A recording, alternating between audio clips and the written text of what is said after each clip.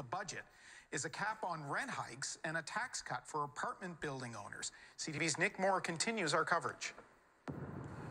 Retroactive to January 1st, the provincial government will cap any rent hike at 3.8%. This is a one-year cap at CPI, which is 3.8% last year's CPI.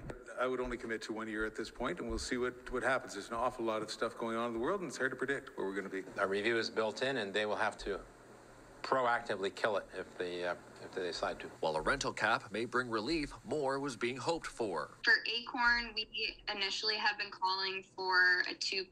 That was kind of like the bare minimum that we thought the government could do. It would be great to see it be lower, but that's where we're at right now, and it will be interesting to see how they actually are going to implement it. The provincial property tax rate will be cut by 50% for a non-owner occupied residential property. However, it's done over a 3-year period, meaning that there will only be a decrease in taxes of approximately 6%, while they've increased assessments by 30%.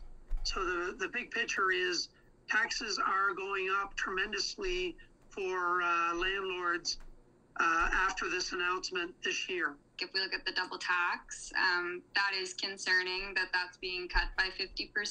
You know, that's basically what this does is it puts more profits into the pockets of landlords and can incentivize them, especially financialized landlords and real estate investment trusts, to purchase more housing, which presents issues of affordability. $6.3 million has been earmarked for affordable housing in the provincial budget. Nick Moore, CTV News, St. John.